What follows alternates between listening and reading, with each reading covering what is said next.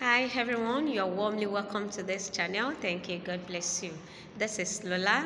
I believe you're doing great out there. I pray that God will continue to back you up in Jesus' mighty name. Today, while I was in God's presence, He gave me a word for someone. This message is for someone or for whoever needs to hear this. The Lord says, I will show up and take care of things for you as I promised. He said, I will show up and take care of things for you as I promised.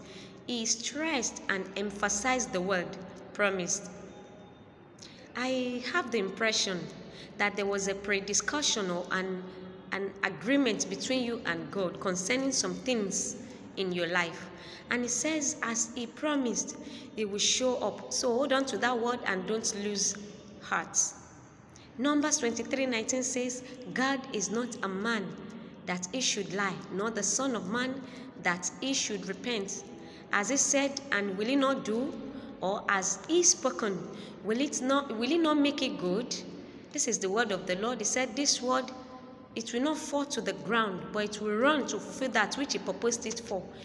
In your life, in our lives, what God has promised us will come to manifestation in the name of Jesus. There will be perfection and there will be manifestation. Praise God. We receive it in Jesus' name. Peace and love.